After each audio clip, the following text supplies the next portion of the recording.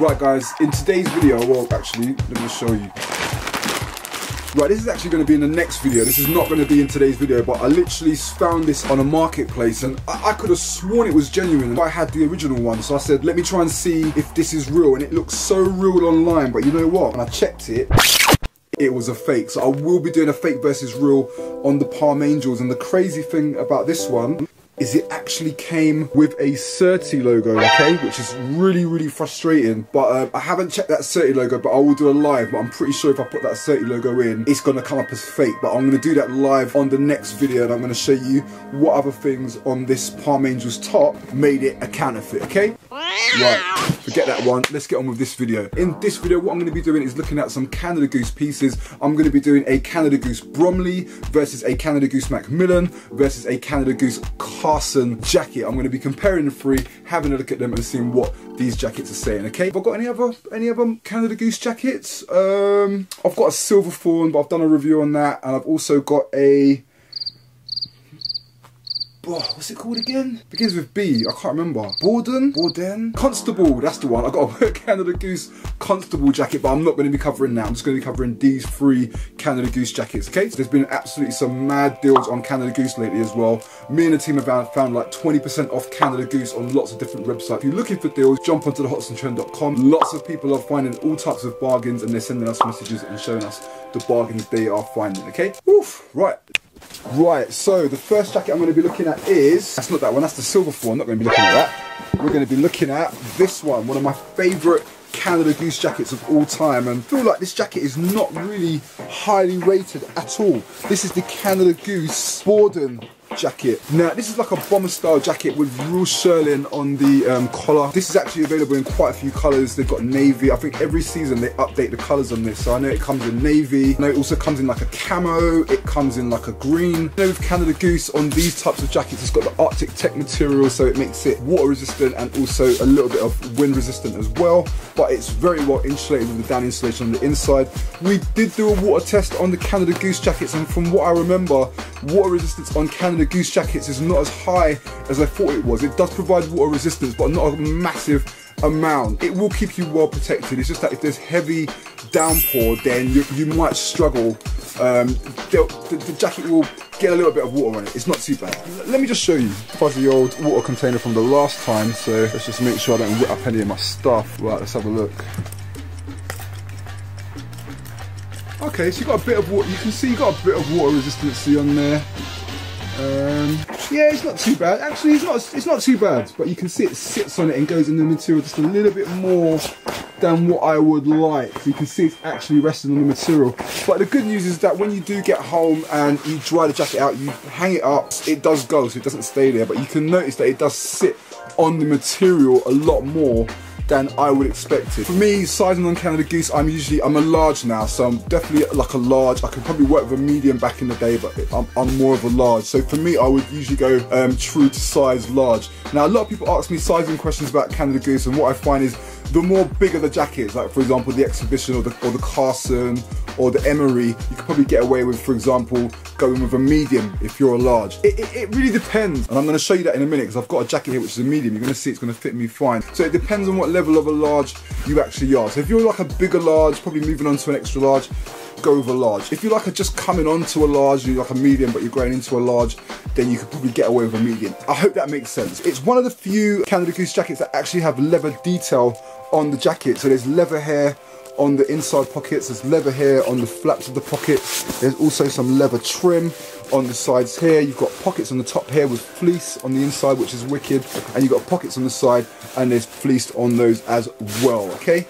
On the inside of the jacket, you've got your nice down insulation, very well made, and of course all the information for Canada Goose is always on the inside of this label here, all the codes and the styles. But on the top line on the front label, it says style number, and if you Google the style number, which is 7996M, 799 is the style and M stands for men's. So I think if it was women's, it would be a W, or F for female, something like that. But if I Google that, Canada Goose, and put that 7996M, then it will show me that it's a Canada Goose Jackets. That's another good way for you to kind of check the jackets, because I've noticed a lot of counterfeits are not putting the style codes and not bothering to put the numbers. So if you don't see any style codes and numbers on the jacket, it means that that jacket is a counterfeit, okay? Right, let's move on to the next jacket I'm going to compare this one with.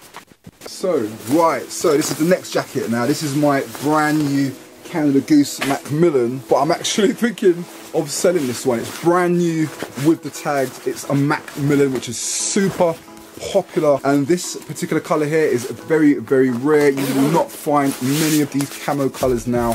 It's one of the original camo colours that they came out with when they started to do camo prints. So this is my point. This is a size medium, and it does fit me. Even though I've got a thick hoodie underneath, it still kind of fits alright. My only complaint maybe is the cuffs. You can see it could be just a tiny bit short, but I can get away with it, okay? Now, this one doesn't have a hood, there's no shirting or anything like that, but it's extremely warm. It feels very well fitted, being a size medium. If I put the hood on, you can see the hood there, and I've got this kind of funnel hood, something like that. It helps you to protect you from the wind. So if it's blowing and the wind is blowing, it kind of bounces off the hood. I've actually got the Canada Goose Constable jacket, which I've shown you already, but let me just show you again, okay? 1 second. Boom, this is it. This is the Canada Goose Constable jacket, and this is also a size medium as well, okay? So let me show you the difference. Right, so that's that one. Gonna show you the Constable. Right, again, you can see this is a size medium, and this fits me just the way I like it. I think it's absolutely fine.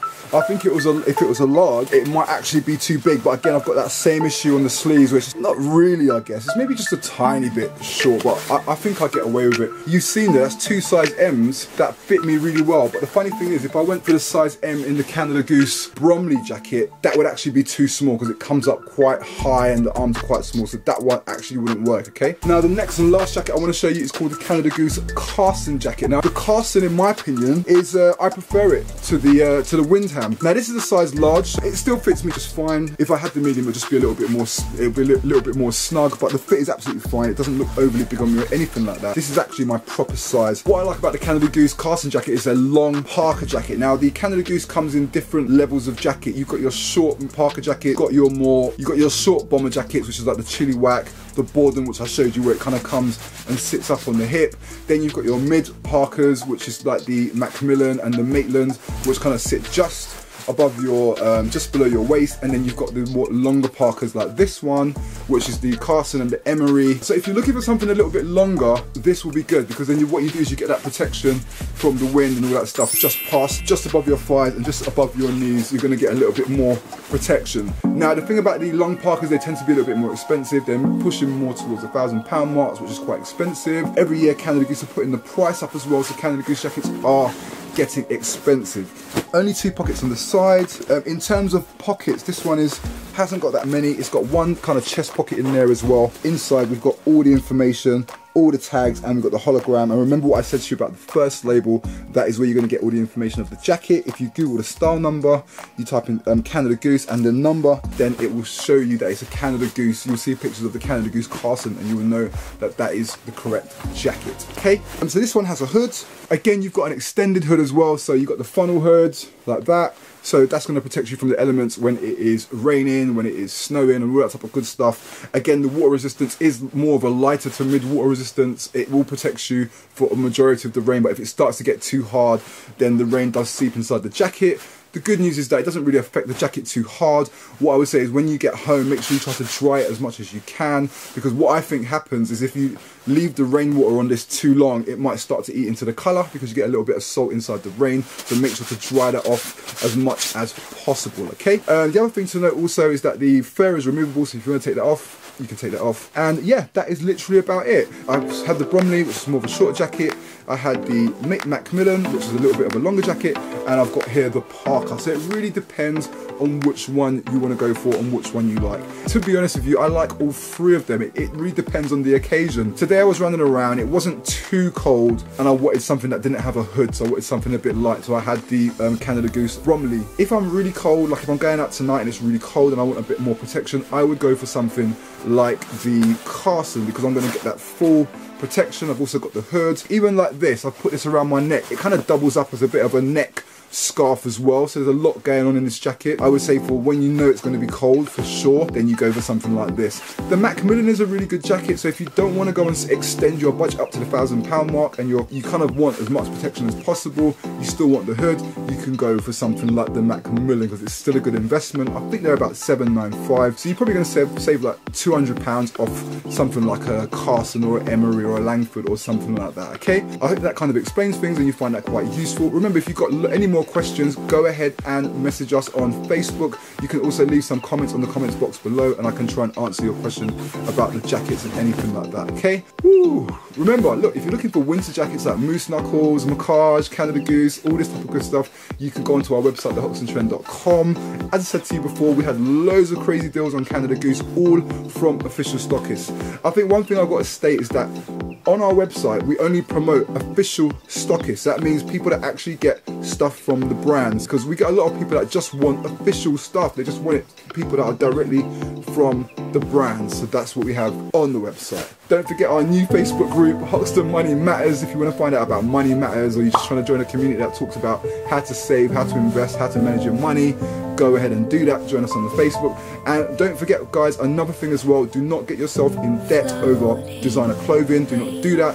I've heard a lot of people racking up credit cards, young people getting credit cards and not really understanding and getting themselves into debt for designer clothing. Don't do that, guys. Do not get yourself into debt for designer clothing, because the reason being is you have these jackets for a couple of years and you look back and you just think, why did I do that? Because you'd rather wish that you were in a better financial situation. So do not get yourself into debt over stuff like this. If you have the money, go ahead and do it. If you don't, either find ways where you can invest money so later on down the road you can be looking at stuff like that if you want. Or even better is invest your money, put it into other things that can help you to provide you with a better future. This stuff is all for fun and it should not be the be all and end all. Anyone that's just rating you just because you got a designer clothing, you wear designer clothing, is not someone you really want to be trying to impress in the first place, okay? That's my opinion. I'm out of here. Lots more coming. Peace out.